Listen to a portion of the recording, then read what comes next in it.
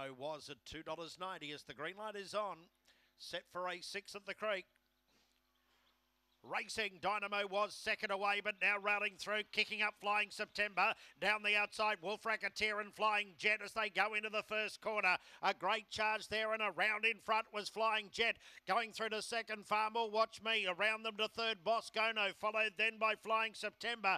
Headband checked towards the rear, Wolf Racketeer and Dynamo was. Down the side, Far More Watch Me took away and dashed away. Flying Jet, Headband, Boscono. In the straight, it's all Far More Watch Me. Here's another winner for Wayne Scott.